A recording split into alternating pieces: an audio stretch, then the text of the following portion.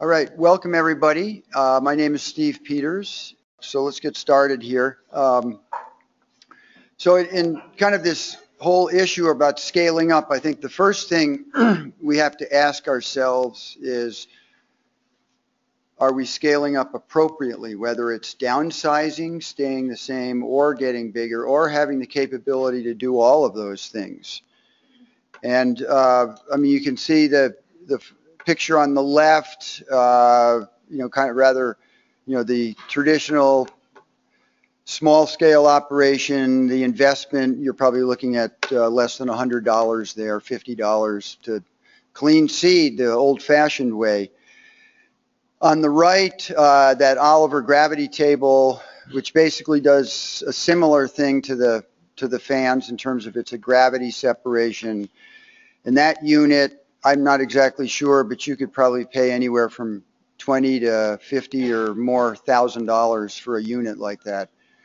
So you really got to make sure before you think about investing in a piece of equipment like that that it's really suitable for you.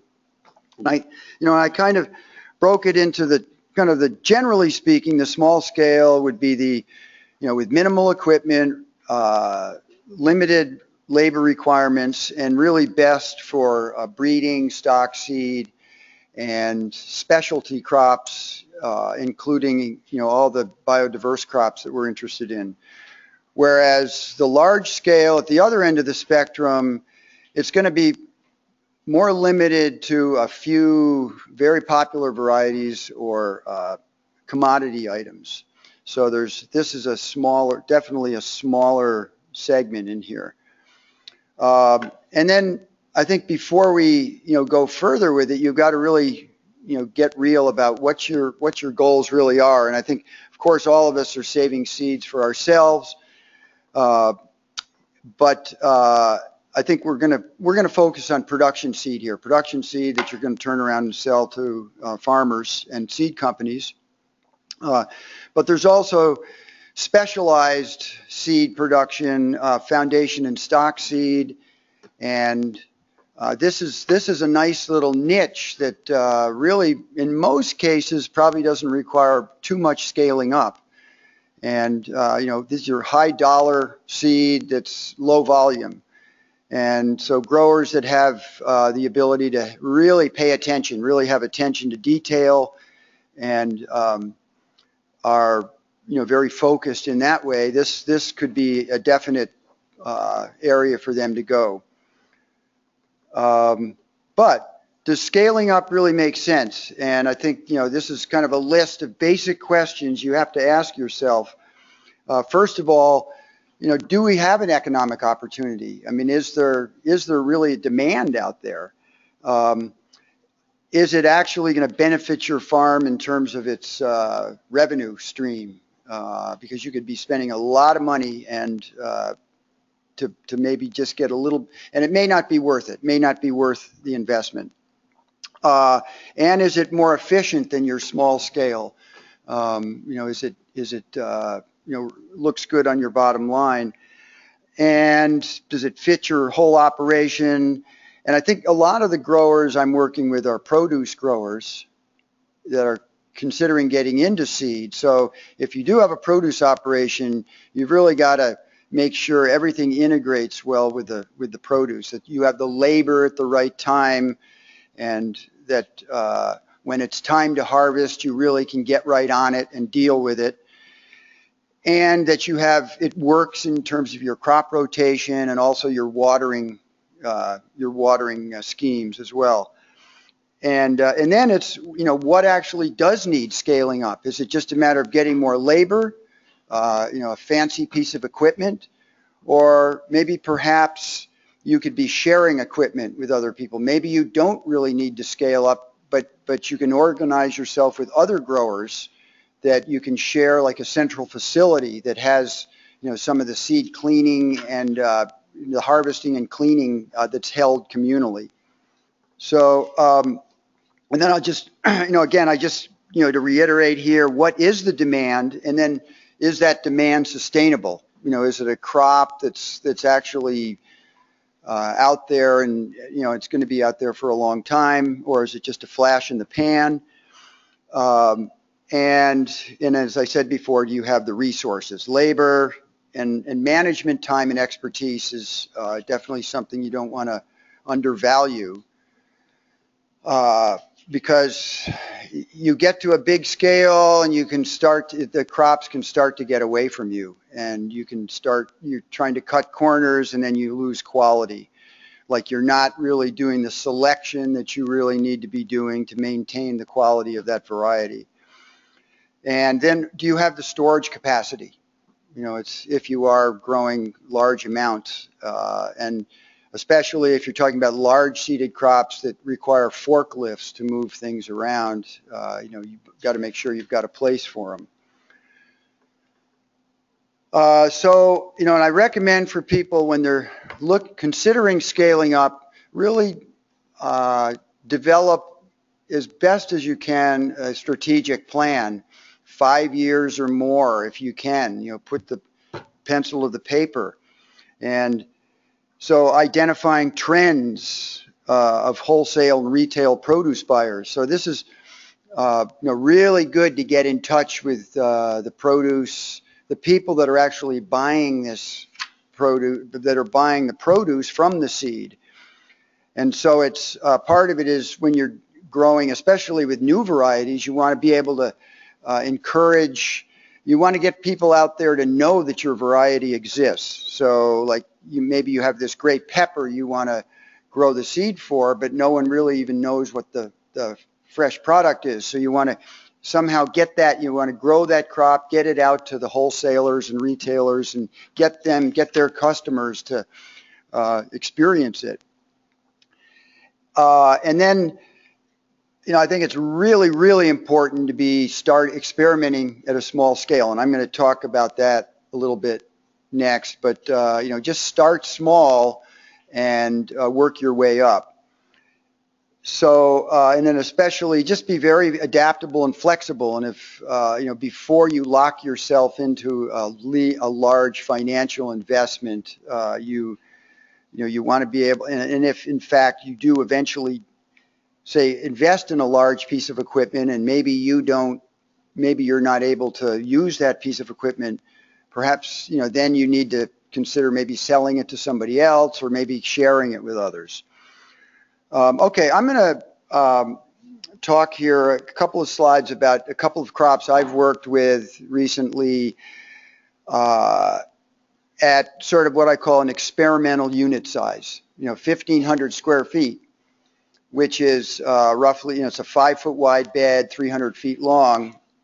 And I like that unit size simply because it's large enough that you can really see what the crop is going to do. You have enough plants, you can understand the crop, but small enough that you can do it pretty much with low-tech hand equipment. And if you get a crop failure, it's not going to bankrupt the farm.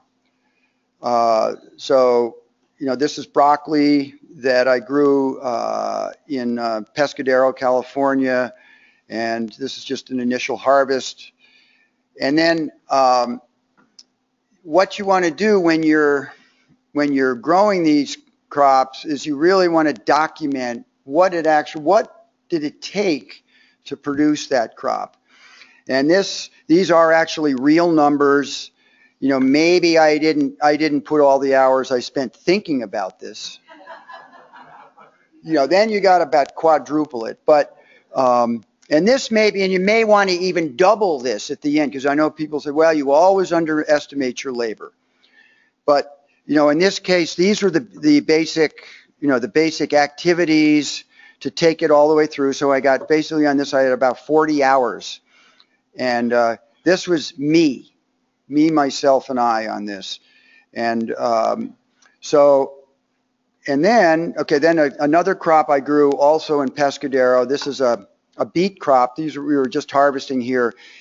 And in this case, these growers, I'll tell you, this beet, it was a cylindrical beet called Ferono, and they couldn't find it in the catalogs. It had disappeared. And so I said, well, you can grow your own.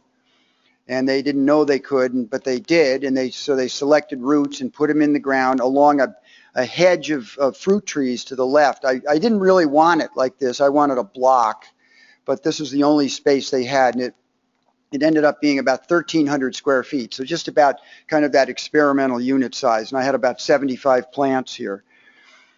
Okay, on the beets, same thing. I monitored, how many hours I had. A little bit of time was spent in the storing, selecting, trimming, and storing roots, planting the second year, and then there was I divided it into harvesting and rough cleaning, and then final cleaning. Okay, so then I actually looked at after the yields, and if you look at this chart, the tender early green broccoli and the Ferono beet, those were the two crops that I grew. The snap bean was kind of a generic snap bean. I just used that as sort of a comparison with these. And this is the yields for the snap bean I based on low yield estimates from Knott's Vegetable Handbook to kind of get you an idea of, well, how much would a roughly 1,500 square feet produce?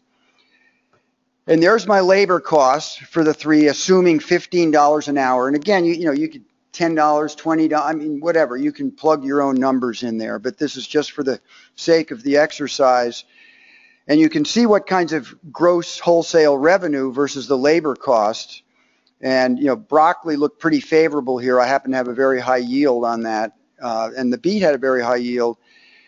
But what's interesting is then I tried to calculate roughly how many acres that 1,500 square feet of seed could plant.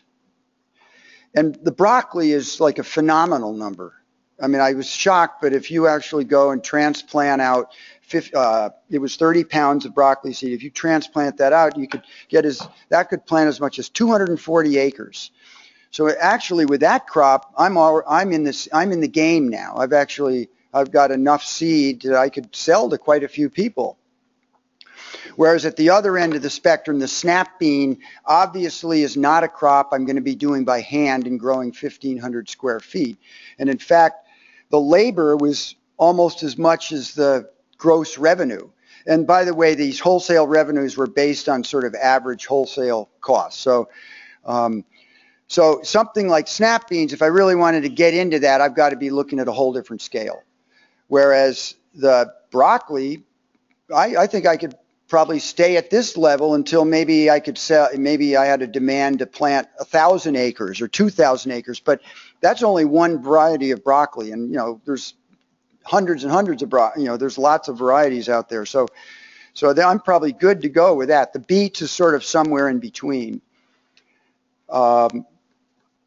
To the market. Yeah, the question was, when I said 1,000 acres, I mean, what I'm talking about is what's the demand from the fresh produce growers for that seed. And so you could very easily, lettuce is another crop like broccoli, you could very easily overproduce, even at the hand level. So you've really got to get an idea of what your true market is.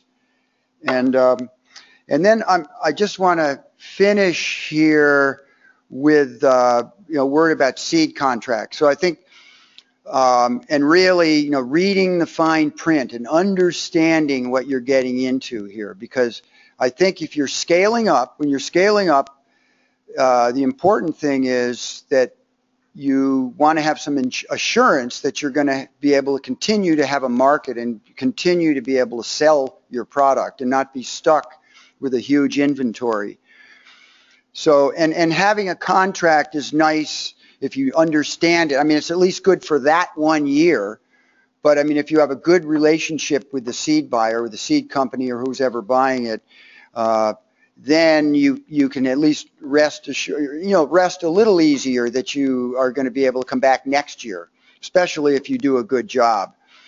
And you want to make sure you have like a contingency clause in there. Like, say if you have a total crop failure, what happens then? Does the seed company reimburse you at all, or do they pay for any of the expenses? Or if you have an overage, what's the agreement in terms of if you have twice the amount of seed produced that you originally contracted for? And then you've got to consider all your seed cleaning costs. what the seed quality requirements are, because that could be pretty onerous. And then I know up here in Oregon and Washington, blackleg is a huge issue, for example. So you've really got to know what's going to happen if you have a big crop and suddenly you've got seed-borne diseases on it. And then payment terms, of course. Is it spread out over time? Do they pay you some up front? And then what kind of support do you actually get from the seed company? Are they providing you with agronomic information, growing information? Are they providing you with the stock seed? And do they have any information from previous field trials? And do they have any tips about how to grow it? And then will the seed company come and visit you and have consultations with you? So I think all of those things are really important when you are considering this, because it's a big investment, and you definitely don't want to get stung too badly, because it's hard enough. We all know it's hard enough for growers. But again, I'll say take a conservative approach, to when you are thinking about expanding. I think about my time's up, but thanks.